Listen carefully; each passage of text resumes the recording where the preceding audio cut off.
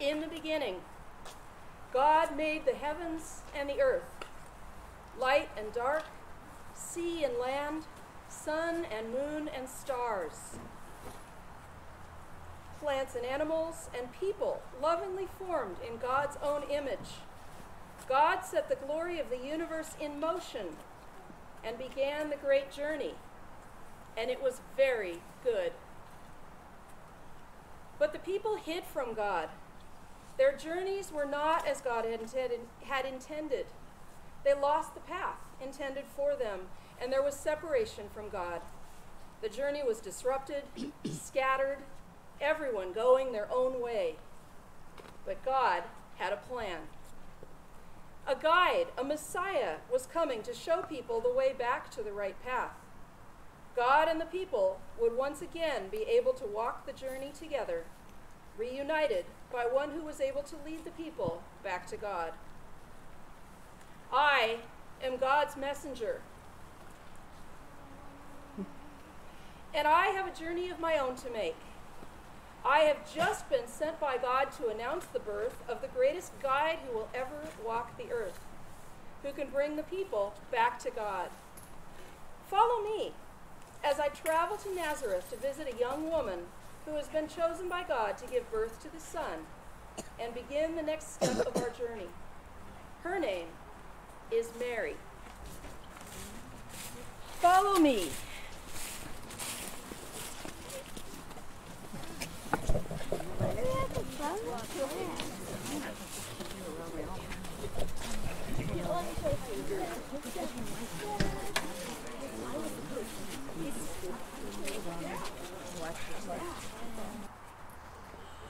Now the heavens start to whisper as the veil is growing thin.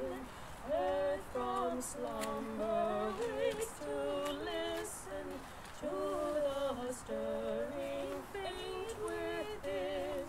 Seed of promise deeply planted, child to spring from Jesse's stem.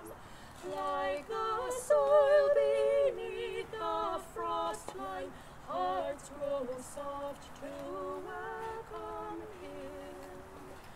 Heavy clouds that block the moonlight now begin to drift away. Diamond brilliance through the darkness shines the hope of coming day. Christ, the morning star of splendor, beams within a world grown dim. The lands and the fans to fullness, hearts grow warm to welcome him. Christ, eternal Son of justice, Christ, the rose of wisdom's seed, come to bless with fire and fragrance hours of yearning, hurt and need. In the lonely, in the stranger, in the outcast hid from view, child who comes to grace the manger, teach our hearts to welcome.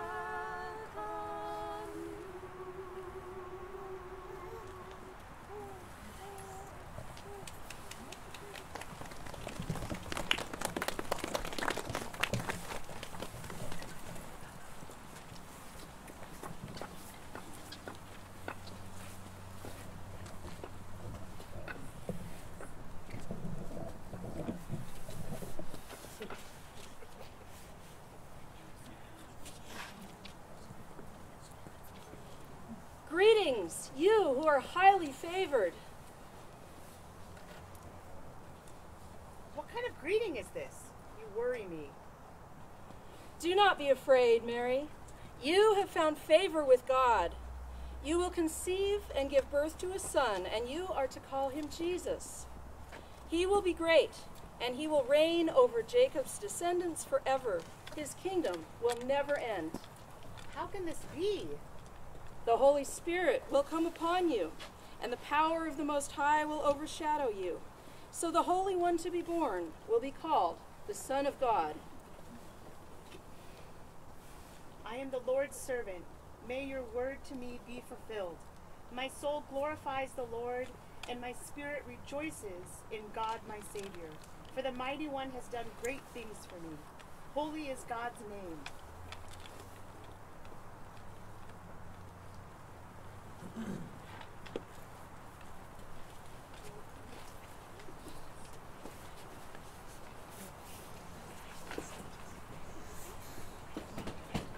Mary, Caesar Augustus has issued a decree that there's to be a census of the entire Roman world. We must travel to Bethlehem, to my hometown.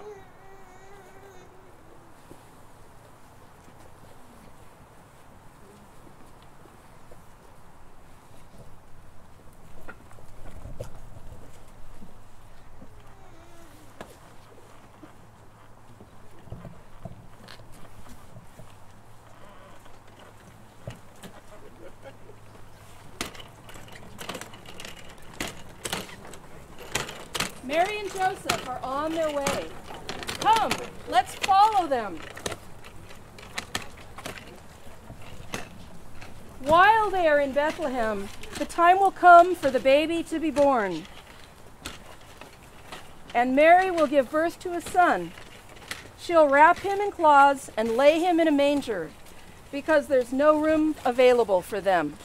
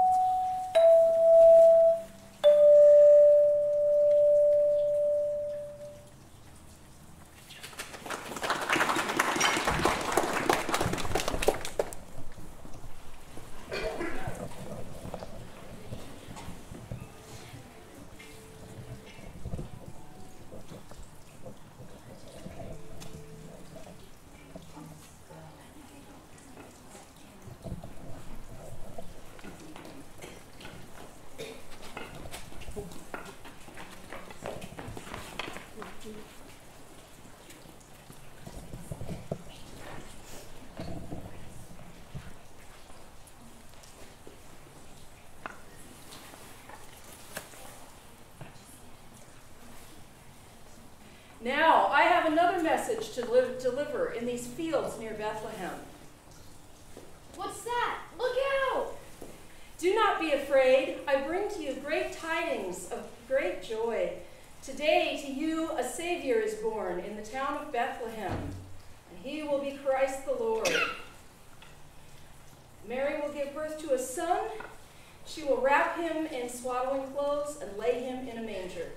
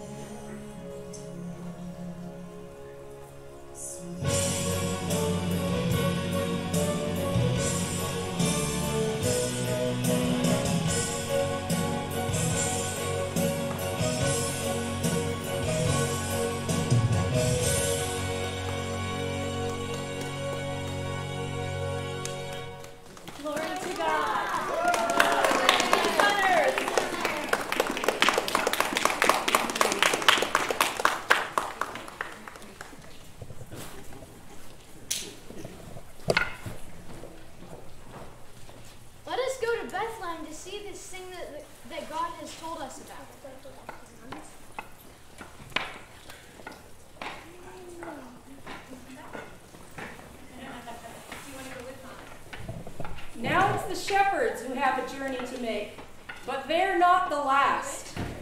Let's go to Jerusalem, where there's a very different kind of meeting taking place. Follow me.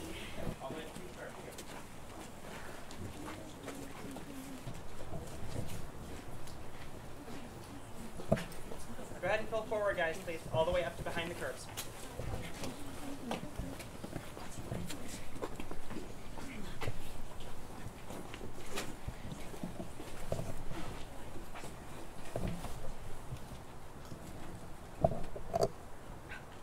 I am troubled. Why have you come? Where is the one who has been born King of the Jews? We have seen his star in the east and have come to worship him.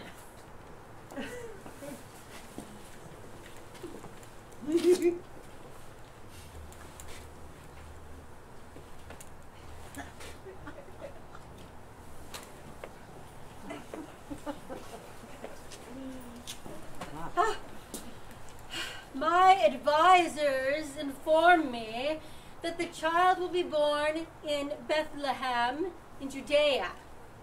So, go carefully, search for him, and when you find him, report to me, and then I too can worship the king.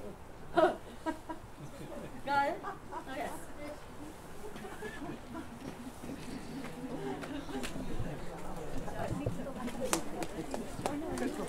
There it is again. You guys, let's follow it. That's the star. Did you see?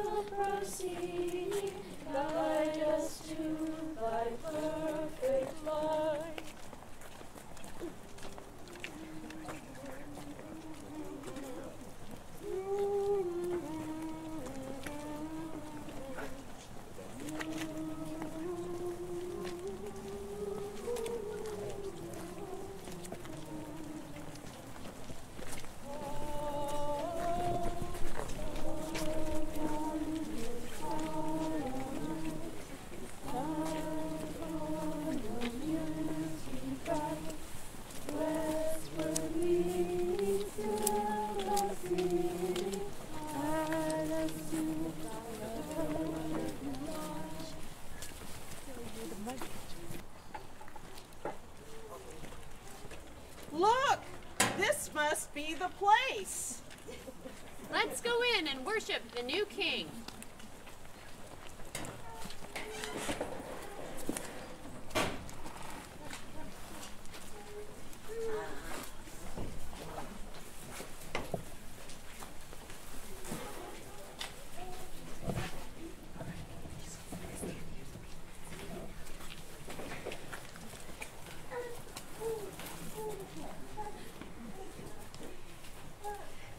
Come closer if you can.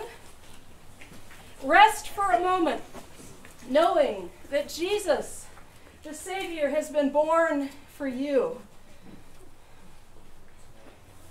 This is where the journey of Jesus begins. And Jesus is the greatest guide ever born, who will lead us back to God's intended path. This will be a different kind of journey. And trust me, nothing about this journey is like anything that came before.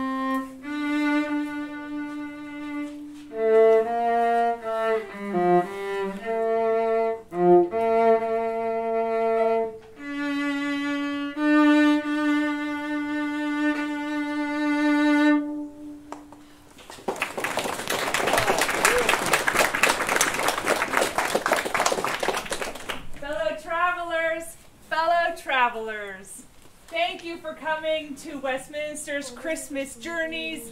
I'm Pastor Kelly Wadsworth, and I don't know if Mary received a round of applause after giving birth, but she sure deserved it. So for all who were in this production this evening, let's give them a round of applause.